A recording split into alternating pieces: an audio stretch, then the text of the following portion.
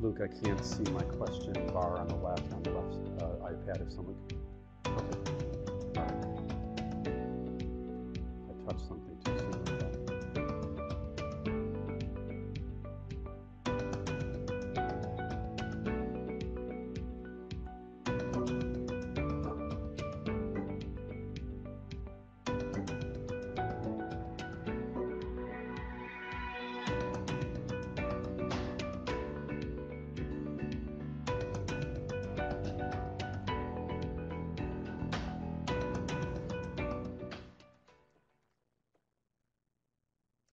Welcome to the Conference Board special webcast, Urgent and Timely Issues. And I can't think of a more urgent and timely issue than this topic today. Today's webcast is entitled How Nielsen Tackled High Musculoskeletal Claims and Workforce Chronic Pain. My name is Phil Micali, principal of VWell International, which is a specialized consulting firm, benefits consulting firm, working with providers and payers, helping them close gaps of care, moving from politics to policy to program to performance. And I've been working with the conference board for over 15 years. And here actually, in terms of contribution for seminars, webcasts, and whatnot like this, and conferences, Greg Morrow asked me to fill in for him today, so that's why I'm here. Thank you for joining. All 200 plus of you, thank you. Before we hear about today's presenters and get into our program for the next hour, let's go over a few housekeeping items.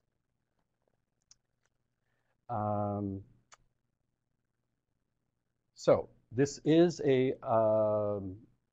available for CPE credits and SHRM and HCRI, as you can see on the screen. So stay online for the entire webcast in order to accomplish that and to achieve those. And credit is available for participation in the live webcast only, not in the on-demand, which will be available after this session.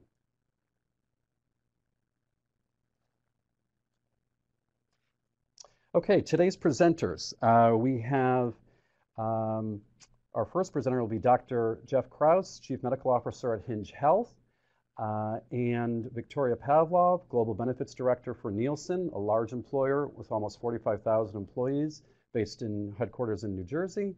And based in Charlotte, North Carolina, we have Zach Seavey, who is the Director of Health and Benefits. So I would like to, I'd like to encourage you that there's Q&A session that we've reserved time for. Please submit your questions in the digital box in the webcast screen, and we will do our best to get through all the questions. To the extent that we don't, we will follow up with responses from there offline. And we really think this will make a more meaningful webcast. If you do ask questions, it'll be more meaningful for everyone. Okay, so as far as some of the critical questions that we're going to address today, we will be answering is why are employers' musculoskeletal claims so high? The solutions across the MSK continuum of care. MSK is short for, obviously, acronyms abound in healthcare for musculoskeletal. And what does the MSK spend? And how is it driven by avoidable back and joint injuries? The last area that we'll address is Nielsen's evidence-based approach to reduce the high MSK claims. And we'll have an interactive session with Victoria and Zach towards the end of this session today. So, on the question, Dr. Krause, who's, by the way, a very Chief Medical Officer and very much into the innovative side of the equation here, based in San Francisco, where Hinge Health was founded. He completed his residency in physical medicine and rehabilitation at Stanford, where we know a lot of innovation happens in healthcare anyway. So we're really pleased to have you present. But I think the first question we want to ask you, maybe that your presentation will help answer, why are employer MSK claims so high? Dr. Krause? Thanks, Phil. Well, yeah, let's dive into that question. So the way that I'd like to start off by answering that is actually to tell a story that illustrates some of the common themes that we see in the musculoskeletal world. So Here you can meet Robert. Robert is a 58-year-old data architect. He's a Nielsen employee who recently went through our program in 2019. And as you can see by his quote here, when he came to us, even the most simple tasks were particularly difficult for him. He was considering having knee surgery. He was having a lot of pain. And there were a few common themes that apply to Robert that we see over and over. So the first is there was constant pain in his life. There wasn't a day that passed where he wasn't having pain in his knee and that it didn't affect his life in some way. The second thing is that the status quo just wasn't working for him. So he was doing physical therapy, he was going to doctor's visits, taking pain medication, but not really getting any better. And the last thing is that surgery just seemed inevitable for him. He didn't really see any other way out. When he had that pain, he felt like surgery was the solution, and he didn't see any other way to get rid of the pain. So Robert is not alone. This is a very common problem that you'll see in your population. In a typical year, over half of employees are going to be affected with some sort of musculoskeletal disorder. And the big culprits are the ones that you can see here on the right side.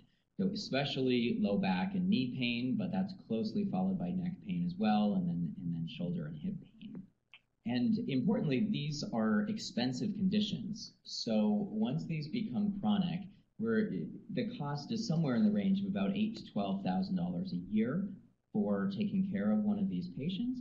And if it gets to the end stage, meaning that it's getting to surgery, then we're looking at a cost in the range of $50,000 to $100,000, covering surgery, the rehab, and all of the other associated costs there.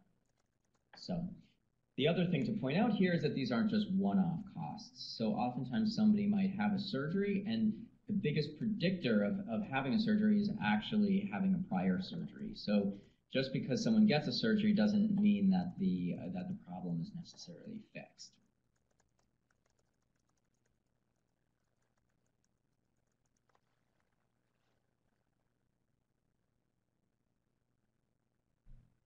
Analytics, looking at 10 million employer members. And what they found is that musculoskeletal disorders were the #1 cost driver. As you can see here, they account for 1 out of approximately 6 healthcare dollars, and bigger than cancer, diabetes, cardiovascular claims. So a really large problem. We see this over and over when we do deployments, that musculoskeletal costs are typically the #1 cost, otherwise certainly within the top few. Now, the question is, why are these costs so high? And when we've looked at claims data to understand this better, what you can see here is that really it's surgeries driving these costs. Their drugs are also a significant factor, but these surgeries are so expensive that they significantly drive up the total cost of care. The thing that we'll get to is that many of these surgeries are avoidable, so there is hope. So at this point, I want to turn our attention a little bit to different places in the MSK continuum of care to talk about where is the best place that you can spend money in order to improve ROI. So I want to do a poll here to get a sense of everybody's opinions. And what the poll is going to ask is, what's the population that you feel would be best for you to focus on to drive down your musculoskeletal spend? So would that be in the preventative space, acute MSK care, chronic, or in surgery? We'll give this about 30 seconds. So this is Phil speaking. If you can just respond. This is not a trick question. We're going to get some valuable insights here that Dr. Kraus is looking for to express some of his other points. But go ahead and respond.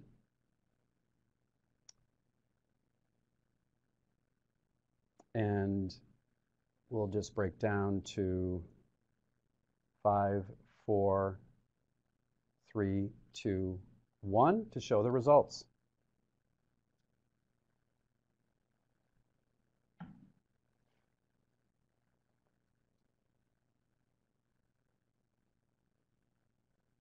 Yes, and those results are very interesting. 59 of you, 30% of you, 39 of you say that preventative is the area you should really focus. Acute, 13%, a little more than 13%. Chronic, again, a little more than 13%. And surgery, again, 13. So interesting to see how this came out, Dr. Kraus. What are your thoughts on this? Yeah, this is really interesting. So I have my work cut I out would say so. for me in the coming slides because in our analysis, we've reached some different conclusions, and so I would love to walk you through our thinking. But it's really fascinating to see that preventative is what most people think is the best way to drive down the costs. So let's get into it. If we can go back to the slides.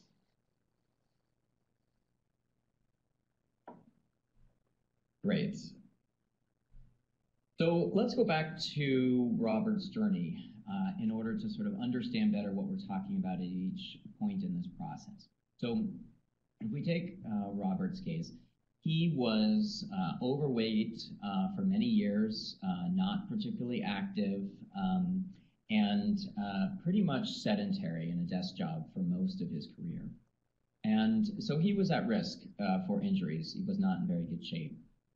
And then one day, he was lifting some heavy boxes. He immediately felt a twinge of pain in his knee and very quickly realized that something had happened and something was wrong. But like with most people, after an acute injury, after a few weeks of rest and taking care of it, the injury resolved. The pain got better. So it was okay for a while, but then like many people, that knee pain came back. And sitting at his desk all day certainly didn't help the pain. And then he started to stay off of his knees, which meant he wasn't doing very much movement. And then it started to impact his life. He wasn't going out as much. He wasn't socializing. So at that point, after living with that for a while, he was in his late 50s and got to the point where he felt like a $35,000 knee surgery was pretty much the only way out of the situation. And this is a really common MSK journey that probably many of your employees have faced. So let's walk through each of these phases in a little bit more detail and see what Robert could do at each step of the way. So for those years where Robert was at risk, where he was obese, he was not doing much activity, there are things that could have been offered to him. So lifestyle coaching, helping him to manage his weight, giving him education on the importance of movement and staying physically fit and healthy. And then some ergonomics training might also have helped, although as we discussed, he injured it doing something that was just lifting a box. It's not always preventable. So then if we go to the next stage, he had his acute injury. He was doing something around the house like so many of us do. He tried to lift something and there was an injury. After that, he followed the standard protocol, the RICE protocol. So he's going to rest, ice it, put compression, elevation, and that's what the standard treatment would be for something that is a kind of common everyday injury. He can take medications, either prescription or over the counter. And then in some cases, somebody would do physical therapy to help them recover if it's a more severe injury. So then we move into the chronic phase. So in the chronic phase, there is physical therapy or exercise therapy when somebody has had pain for many years. That is oftentimes very helpful. Behavioral health interventions. This helps people to get motivated to do the work that they need to do. Also helps them to think about their pain differently. There's a lot of education about misconceptions that can be given here. And then, of course, medications as needed or procedures as needed to manage the pain. Finally, we get into the last stage of the journey, and hopefully people don't get here. But if you're getting to the point where surgery is a major consideration, then there's a few things that could be done. So there are second opinion services to make sure that surgery actually seems warranted. There are centers of excellence that are centers that are focused on surgery, and you can try and send members to those centers. There are bundled payments that try and reduce the cost of care. So at that stage as well, there are some things that can be done to help somebody like Robert. So then the question is, which population should I focus on in order to reduce the cost for my employees? And so I will start now to try and convince you that actually, like most people felt that the at-risk space was the place to start with. But my impression actually is that after looking at this for a while, the ROI in doing this actually is years away, and there are many, it's very difficult to reach people who are in this space. So if you talk to Robert during those many years where he was overweight and not doing physical activity, he probably knew that he wasn't living a particularly healthy lifestyle. But it's very difficult to engage people like that because generally they feel fine. The other issue is that this is a very large population of people who are just simply at risk. And so focusing, this takes a lot of resources in order to get this very large population to actually start doing things to improve their overall health. So for those reasons, addressing Robert early on, I think is a pretty difficult task in order to avoid his musculoskeletal pain and costs down the road. So then let's move on to the acute phase. So Robert had his injury, and he did what most people do: rest, ice, compression, elevation. With or without any kind of care, the vast majority of acute injuries, probably 9 out of 10, are going to get better anyways in the range of 6 weeks or something. There is oftentimes not much that we can do to really speed up that acute healing process. And so from an ROI perspective, interventions can even have a negative ROI. There's not that much that we can do to improve the natural healing process. So I'm going to skip over chronic for a minute and just go into the surgery post-op situation. So the first thing to realize if you're putting money into surgery or post-operative care is that these surgeries are certainly not guaranteed to work. So there are very high failure recurrence rates when we're looking at back pain. It's somewhere in the range of 20 to 40%. You can figure a third of the surgeries are not going to work. Sometimes they may get worse. The other thing here is that some people will try and steer patients to a center of excellence. But there's evidence now that these centers of excellence, at least in the back pain world, don't really provide any real cost savings over other centers. Some other things here is that it's often by the time that you get to this point of being ready for surgery or postoperative care, someone has seen an orthopedic surgeon or a neurosurgeon, and it's really too late to avoid the surgery. That cost is essentially going to happen. So the place where we feel that it is most beneficial to focus resources on for the best ROI is actually in the chronic care space. So what we found is that the most frequent users of healthcare are the people with chronic conditions. This is outside of MSK, but you see, it's 90% of all prescriptions come from people with chronic conditions, over 80% of hospital admissions, about 3/4 of physician visits. So the people who have chronic conditions are oftentimes the most expensive ones.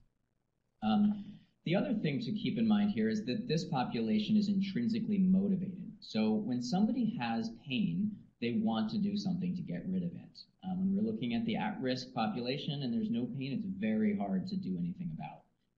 I sometimes think about my colleagues in primary care trying to address hypertension or where somebody feels good, but their numbers are high. It's just very hard to motivate someone. What we've experienced is that people really want to get better. Their chronic pain is severely impacting their life.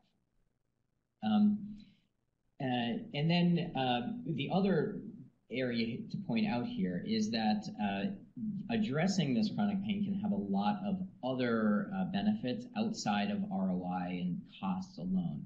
So there is the issue of productivity and absenteeism. A lot of people are missing work or not being as productive at work if they have chronic pain. And then there's, of course, the opioid issues. People might start taking opioids, and we're all familiar with the challenges that that presents. So to summarize here, we believe that addressing chronic MSK actually has the greatest impact on outcomes. We talked about negative or break-even ROI for some of the other interventions at different phases, but that when you're dealing with a chronic population, you have an intrinsically motivated population and lots of benefits in addition to avoiding costly surgeries, also improve productivity, also avoid opioids, and I didn't even mention it, but there's also a lot of mental health benefits that we've experienced as well in our population. Okay, so I want to get now into why patients actually choose to do back and joint surgeries and how they're avoidable in many cases. So when we go back to Robert's situation, Robert had a lot of misconceptions about surgery as being the best solution for his condition. So first of all, he saw an MRI that showed a defect, and he felt like, of course, that needed to be fixed. Second, he thought if he got surgery, that would quickly end the problem, and then he could move on with his life. And he felt like surgery was going to be the best long-term solution. So let me take each of these one by one and try to address them. So the first thing is, the first most common myth is that surgery is required for an imaging abnormality. So if we look at an MRI, here is an MRI of a knee with a torn meniscus on the medial side. And a lot of people would see this and say, oh, well, of course, there's a tear, it requires surgery. The big thing to take away, though, is that there are extremely high rates of finding an imaging abnormality on an MRI in people who have no pain at all. So of people with meniscus tears, about 60% don't have any pain or stiffness. So if Robert has a meniscus tear, it's really not clear that it's actually the cause of his pain, and going in to treat it surgically might not improve his pain at all. Another stat here is that of people over 50 with no pain, about 90% are going to have some type of MRI abnormality. And you can see this in knees. We see it all the time in people who come to my clinic for back pain. There's always some sort of abnormality that you find on an MRI, and it really does not mean that that's the cause of the pain or that surgery is indicated to take care of it. So then let's move on to the second myth. So that is that surgery is going to be a quick fix to somebody's pain. And here what we find is, first, there is actually quite a long road to recovery after surgery. So you have to figure there's about a 12-week period before somebody returns to work. And it's oftentimes a 3 to 6 month period of swelling and pain that somebody's going to be living with after a surgery. The stat on the right is referring to knee and hip replacements. And about 30% of people with knee and hip replacements never actually return to work, or they end up having reduced hours at work. So surgery is not a quick fix. The last myth here is that surgery is going to have better outcomes. And that is clearly not true. So I am not saying that surgery is not necessary in some cases. For sure, there are cases where surgery is absolutely indicated. However, when it comes to chronic conditions, surgery really does not mean a better outcome. So this here is a New England Journal of Medicine surgery looking at people with chronic meniscus tears. They actually did a sham surgery, so they took some people to the operating room. They had all of the noises and smells that are associated with the OR, and then they looked at recovery rates over time. And as you can see here, there was absolutely no difference between the real surgery and the sham surgery in terms of results. And this isn't the only situation where sham procedures have been shown to be equivalent to surgeries. In many cases, it may be that the surgery itself is really inducing a placebo effect that is making somebody feel better afterwards. So you might then be asking, what should we do? So if surgery is not the right answer, what do you do when somebody has? And here there are some very clear answers with near universal recommendations by the leading medical bodies. So there are really three pillars of successful non-surgical intervention. So the obvious one people might think of as physical therapy. Here that's exercise therapy, so getting people moving. If there was a silver bullet, that would probably be it.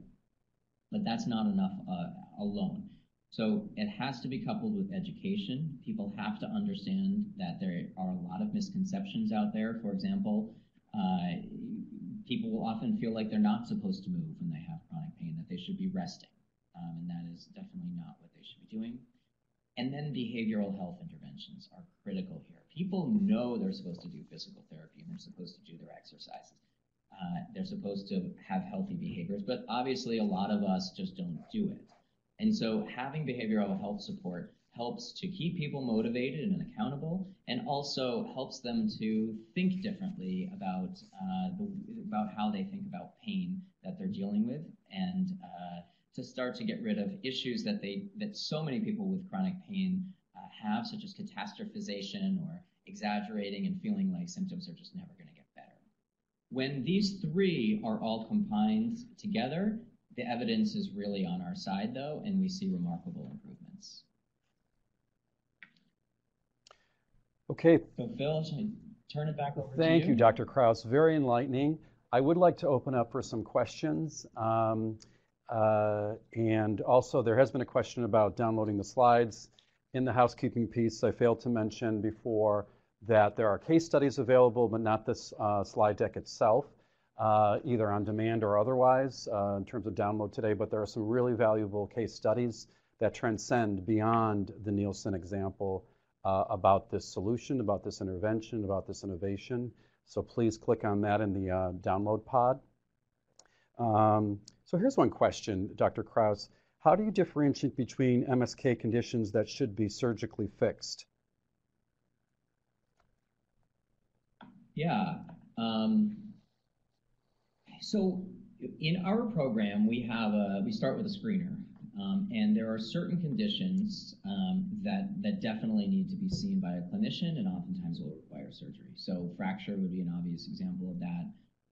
There are some cases where there's cancer, infections, and then when you're dealing with back pain or knee pain, there are issues associated with neurological compromise that have some really severe symptoms: focal weakness, bowel bladder incontinence, loss of sensation. When you see those kinds of things, those really have to be evaluated by a surgeon, and they very well might require surgery. The vast majority of everything else, though, falls into the standard realm of something where conservative care is at least worth a shot. And it oftentimes will work, especially if people are engaged with their cares, which is something that Hinge really focuses on, is keeping people engaged. But even if it didn't work, there is very rarely any harm in trying conservative care before trying a more procedural approach. Okay, very helpful. Thank you. Another question is, how do employers prevent these types of injuries from happening in the first place? So going back to that, because you really described a population health management approach, that let's target the population where you're going to have the biggest bang for your buck, and you're going to see the value of what you're spending in terms of an approach. But in terms of preventative, we don't necessarily want to throw the baby out with the bathwater. I think the question is, how can we prevent these injuries from happening in the first place? Yeah, I think we all would like to do that. And I think that is the best approach if it's possible to do. And I do believe that, especially in certain types of positions where they're doing heavy lifting, or they have repetitive loads, or maybe where there's performance is particularly important, that there is some ergonomic training or biomechanics training that can be helpful.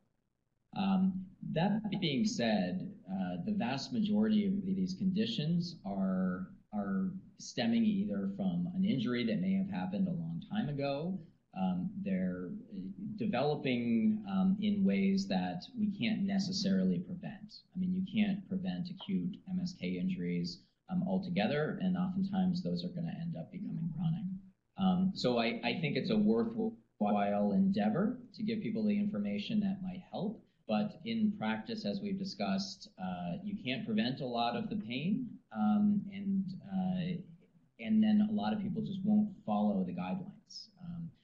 The more people will stay healthy, one of my passions is an area called lifestyle medicine, focuses on really just generally healthy living.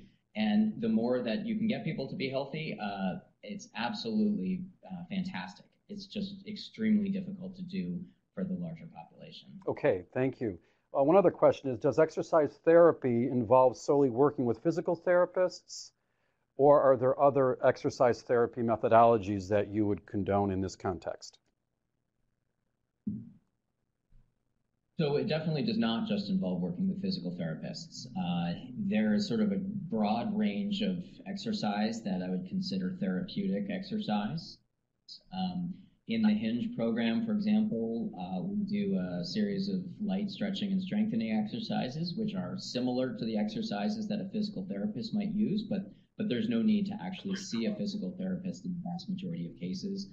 In our case, to make sure people do the exercises correctly, we just use some simple sensors that go above and below the joint and can monitor range of motion, and we can give guidance through a tablet to make sure that people are doing the exercises more or less correctly. I'd say in the vast majority of cases, actually seeing a physical therapist is not necessary. There certainly is a role for physical therapy in person, but for the typical chronic conditions, it definitely does not have to go to a physical therapist. Okay, there are a couple other questions, and I think I'm going to save those for the employer case study with Victoria and Zach speaking. But one I want to ask you that I had prepared is, how can we do these interventions without someone seeing a clinician in person? As we have now patients who are daring to participate more in their own health outcomes, is there a way to do this without a clinician in person? Is this truly a digital health approach?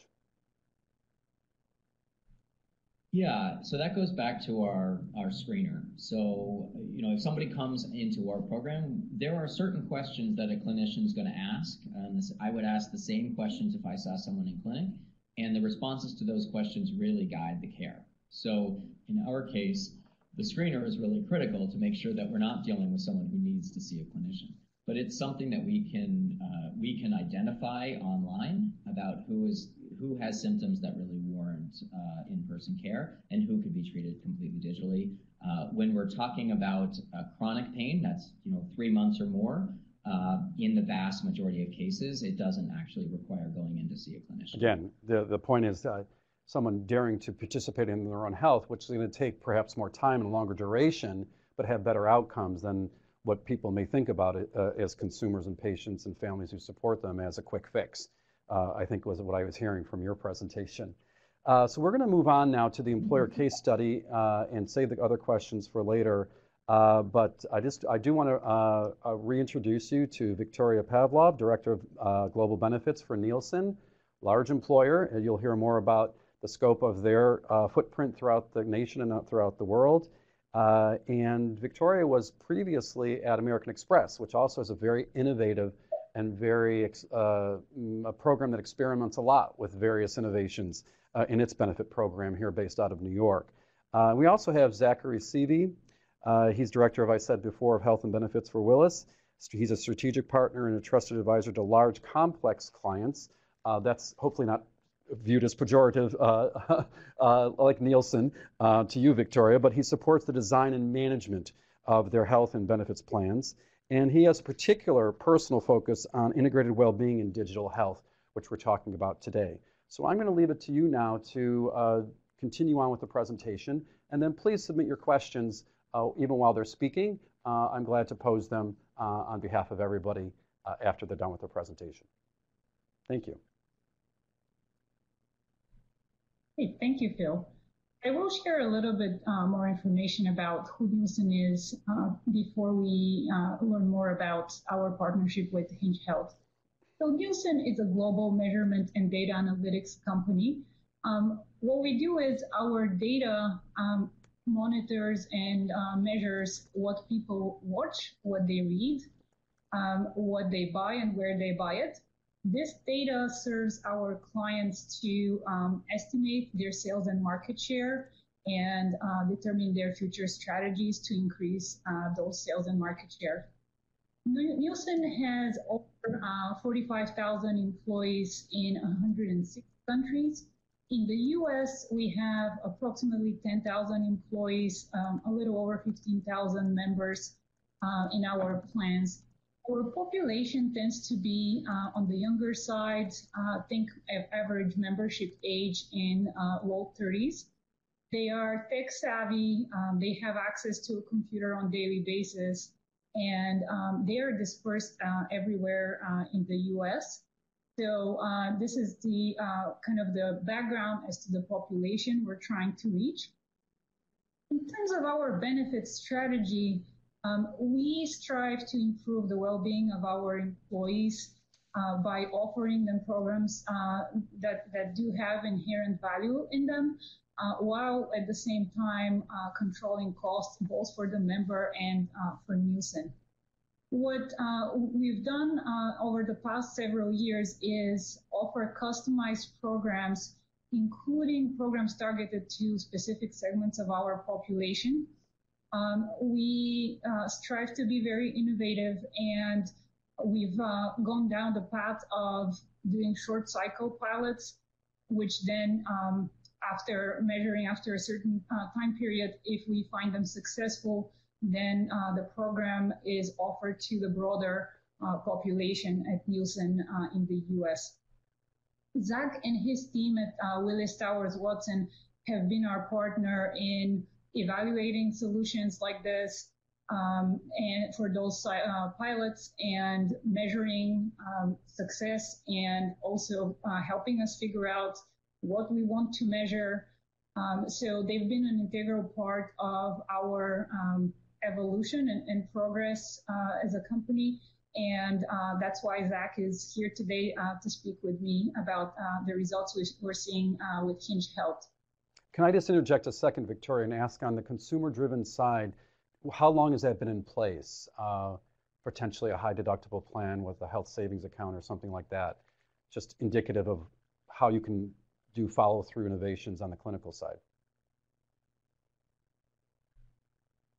So we have high deductible health plans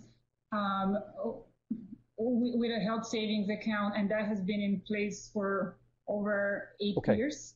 I want to be a little off on the years, but something close to 10. Okay, just want to point that out because it may set the stage for higher engagement levels when you introduce a program like Hinge in the last couple of years, possibly.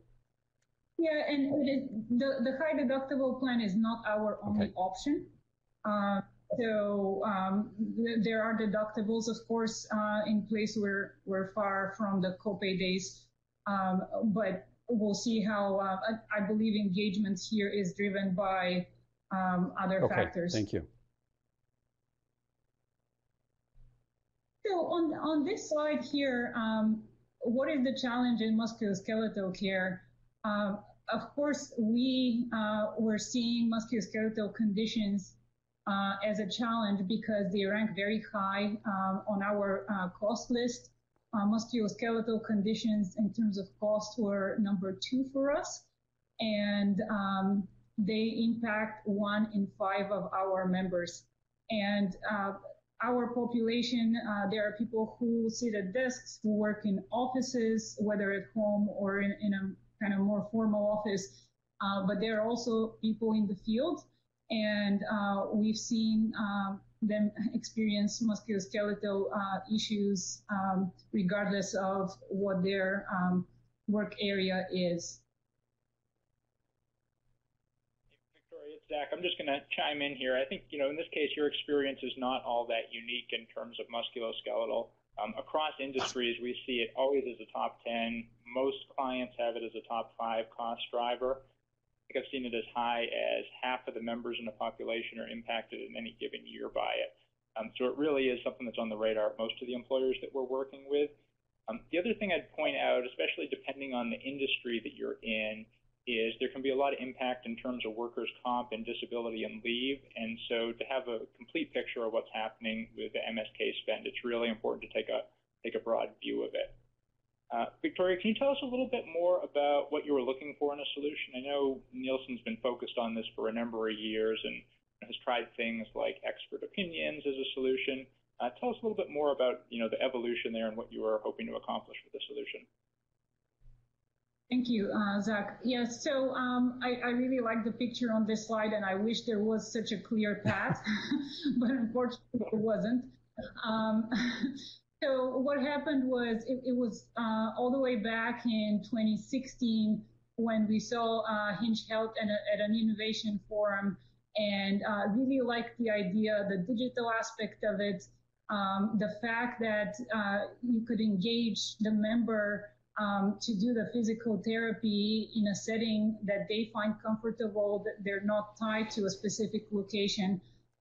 We were looking for really something that would disrupt the status quo, because as you mentioned, Zach, we've had a second opinion solution in place for many years, and you just, even for the people who use that second opinion service, you don't know if they realize if they have chronic pain that they have other options. They don't need to run to surgery. So this is kind of where our thinking started when we saw Hinge Health in late 2016. Yeah, and Victoria, I'll just get to chime in on this one. I think the context is really important on this one. As we sit here in 2020, there's a whole host of solutions we can choose from now for musculoskeletal pain. But back in 2016, when we started looking at this, it was a much more limited field. And while ideally you'd like to have a solution that has a track record of success, has employer references, it was pretty early days in 2016. And so, the concept of piloting made a lot of sense given where we were. And I think the things that we liked about this solution, obviously the evidence-based design of the solution. We liked the use of technology to drive engagement. You mentioned, a tech-savvy workforce, and so that seemed to align really nicely. And then just the partnership approach to evaluation and determining if it was successful. Victoria, can you comment a little bit more on some of the outcomes you were hoping to achieve as part of this program? Yes, absolutely. Number one for us was getting people engaged. And we thought if we could just get them to participate in this, we would see other benefits from their participation. Like I mentioned earlier, surgery and that not being the path that they need to go down on. So surgery avoidance was definitely high on the list. We were hoping if engagement and surgery avoidance really happened, that we would also see some really, hard dollar return on investment. Yeah, and I think 2 points are really critical as we were thinking about this. The first one was we spent a lot of time on the front end making sure we were all aligned in terms of what the outcomes are. So we had a really clear picture at the outset in terms of how we were going to define success, and we're all on the same page there. The other one, and Victoria's going to go through some of the outcomes here in just a minute, you'll see a kind of a snapshot of what we looked at, but we were able to look at outcomes across the whole value chain. And what I mean by that is we were able to say, is this a program that people are interested in? Will they sign up and engage? Do they engage in a meaningful way over time such that we can expect them to have improvement in their health? And then ultimately, are they reporting improvement in health, and is it flowing through to some of the claims? Victoria, I'll let you walk through more of the solution, how it works, and some of the outcomes that we're able to achieve. Yeah, so as I mentioned, we first we discovered Hinge Health towards late 2016. We launched a pilot in the latter part of 2017, and that was very successful. And then we ended up rolling the program out to our entire population in 2018. And Dr. Krause spoke earlier about the 3 pillars of best care practice. We will go over these in terms of results and what Nielsen has seen a little bit later. But now I'd like to share with you a short video on what the program actually looks like when someone is doing those exercises. So to the team in the studio, if you don't mind launching the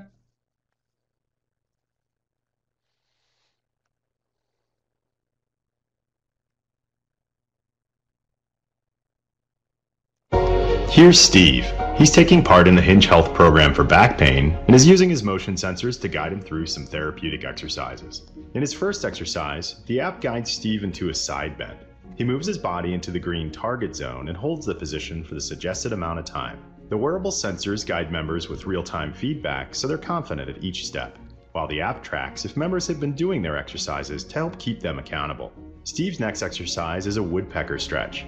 As he completes the exercises, both he and his health coach can see his progress over time. Each session consists of therapeutic exercises and education to read, and it takes only 10 to 15 minutes. Over time, he'll unlock new exercises to continue to build his mobility and strength as he receives support from his health coach to achieve his goals. By committing to the program and reading his weekly educational articles, Steve has a better perception of how to manage his condition and sees a significant reduction in his pain so he can do the things he loves.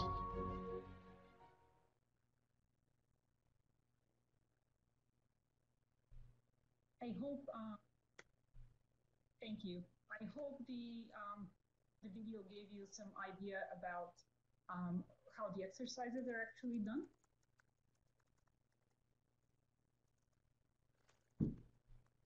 And the question was, so is the program really working? Are people participating?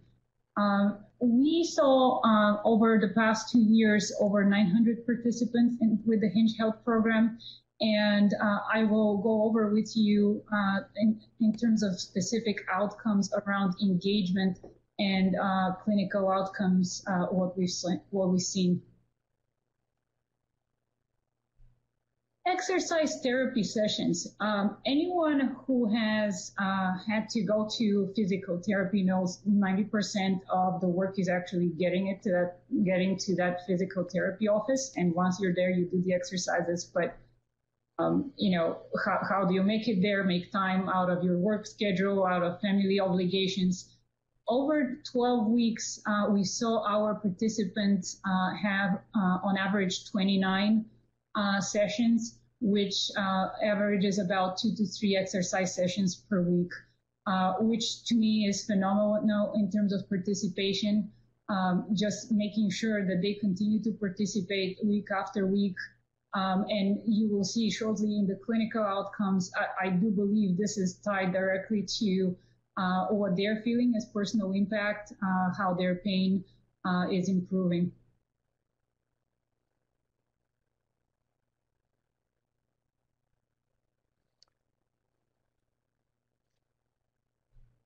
In terms of the program also has one-on-one coaching and behavioral support.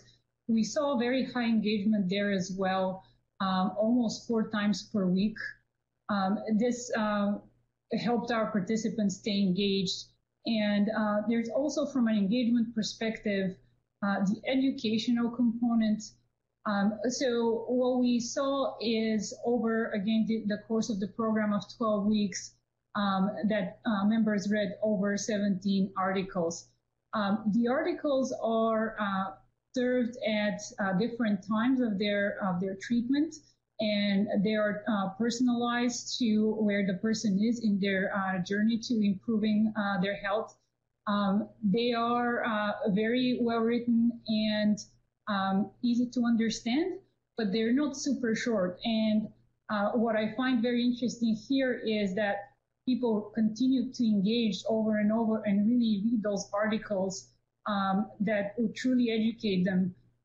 For example, this is not your only surgery is not your only option. And by the time they're seeing improvement in their pain, the messages that they're getting and the education start to resonate more with them.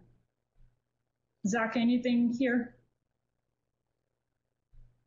No, I mean, I think I'm always impressed by the engagement levels that we see with this. We spend a lot of time thinking through incentive designs for employers and how do we get people to take action. And it's easy to look at some of these numbers and kind of miss how much actual activity is happening here. But 2 to 3 times a week engaging in an exercise session is phenomenal. And we're not piling tons of money behind this to get people to engage. So it really seems to suggest that we're doing something that's meaningful and impactful to people that they continue to engage. So that means, Zach, this is just in terms of the financial incentives, there's not a lot of design to have a differentiated benefit design where people, get a contribution to their health savings account or some kind of gift card in order to engage. This is more focused on, again, the people that are chronic and that they have a true need, and it's intrinsic.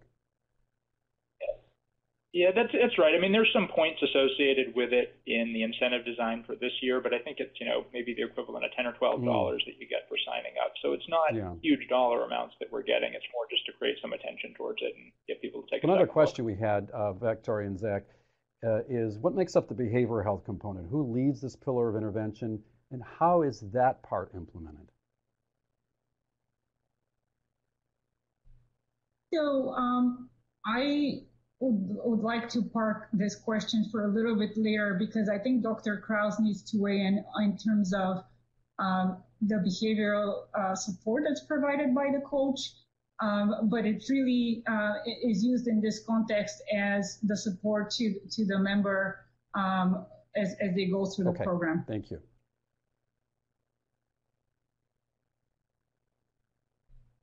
So in terms of the intrinsic motivation to participate in the program, as Zach just pointed out, we were not paying members to participate. There are a couple of points that they could earn in our well-being program, but it wasn't something that would really drive them to do that if that was their only reason. And what we're seeing here is, to me, very, very telling. It's the change in the pain level that the members are reporting at the time of screening and as they go through the program. And as you can see, there's a huge decrease in the pain levels, even in the first 4 weeks as they get into the program. That's about 62% reduction in the pain overall. As you can see, a very sharp decline the first 4 weeks, and it continues to decline through the end of the program. This is actually better pain reduction than if people were on opioids. And we'll see in a couple of slides how this impacts other areas of a person's life. From an ROI perspective, I just want to explain what you're seeing here a little bit. So the gray bar is the level at the time of screening, and the orange is at week 12, which is at the completion of the program. And this is the reported likelihood of surgery as members reported it. As you can see, there's a huge reduction between what happened at the time of screening and when folks have completed the program. We had one person, a 46-year-old data analyst. She was in such severe pain and chronic that she couldn't actually participate in any activities with her children. So when she initially did the screening at the beginning of the program, she thought she would need surgery with like 50% certainty, like very soon. And then once she completed the program, she was able to move and was feeling much better. And for her, that probability completely dropped to the extent where she said, I'm not even considering surgery anymore. And those are kind of the type of outcomes that we'd like to see. And we're very happy to see the program work that way for our members. The pain reduction we saw on an earlier slide is tied to how members feel. Anxiety and depression being directly linked to the chronic pain that people are experiencing. And as pain is going down, as people are going through the program, as you can see here, the screening levels are high for both anxiety and depression, and then they are significantly reduced at about halfway through the program. Anxiety is seeing a reduction by 60% and depression by 42%. So great results. This is what members are reporting as seeing, as experiencing as they've been through the program.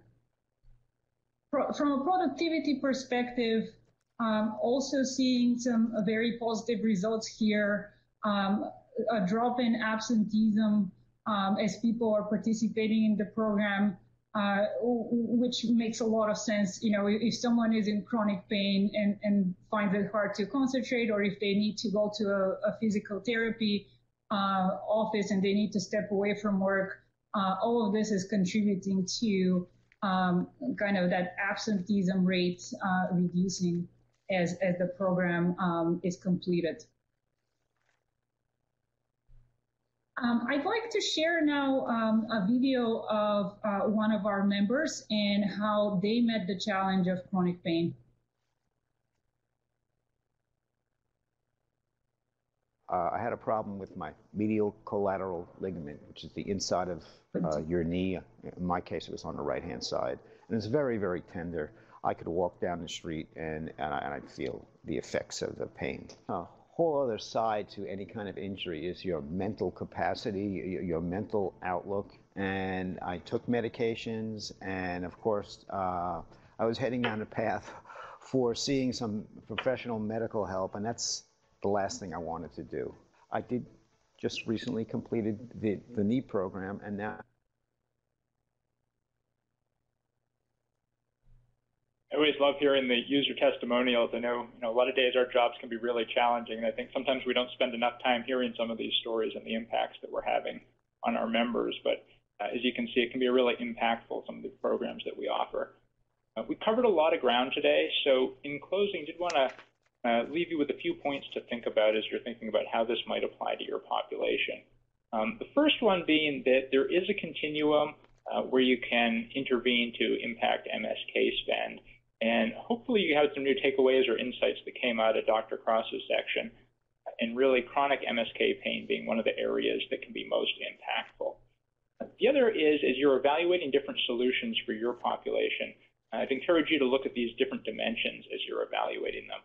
So there's certainly no shortage of literature in terms of what the best practice care is for MSK, and I'd really encourage you to make sure any solutions that you're putting in line up with that evidence-based recommendation. The second is proven outcomes, and while it's good to have an ROI guarantee, and a lot of vendors in the marketplace have this, it's really important that you look along that whole continuum from, are you getting people in the front door? Are they engaging with the program? Are they engaging in a meaningful way? And then are they reporting outcomes that are actually impacting plan spend in the long run? And finally, operational excellence. So ideally, any solution that you put in is going to have a track record of success, successful deployments under their belt, referenceable clients that you can call and ask about their program and how it works. And then most importantly, that the users of the program are raving fans, like some of the testimonials that we. So with that, Phil, I'll turn it back over to you and let you open it up for questions. Thank you. Well, this has been so engaging so far that we have just a couple minutes left for questions before we close. One of them that's been presented is, have you seen a reduction in MSK surgeries post-intervention? Maybe Dr. Kraus, you can refer to that. Sure, yeah.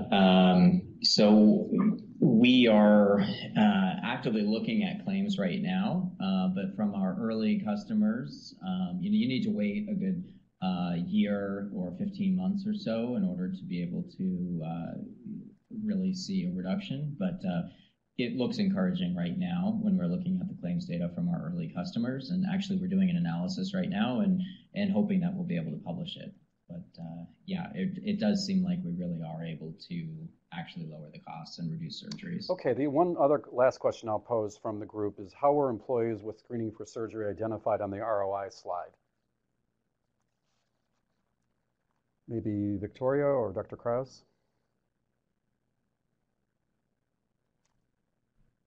Could you just repeat that question How again? were employees with screening for surgery identified when you referred to them on the ROI slide, Victoria and Zach?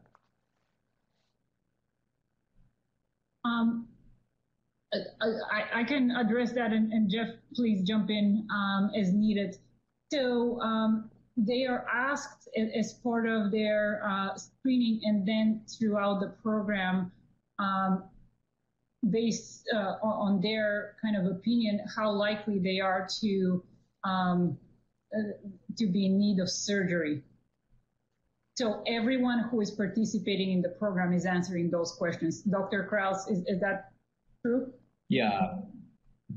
Yeah, that's correct.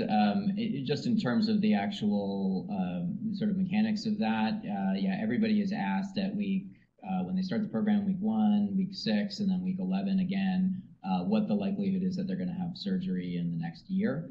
And that's what that score is based on. Okay. And then we also ask 5 years. Perfect.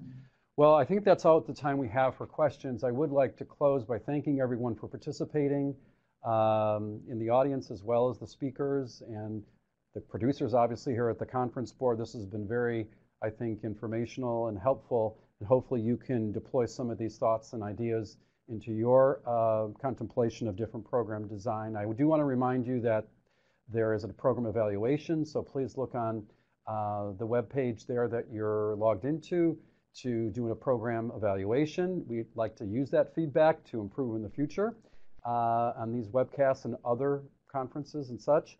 Also, I would encourage you that there is a program discount for the upcoming Employee Healthcare Conference, which is in its 20th year now in San Diego and New York, respectively, at the end of March, early April. And so that's a $500 discount.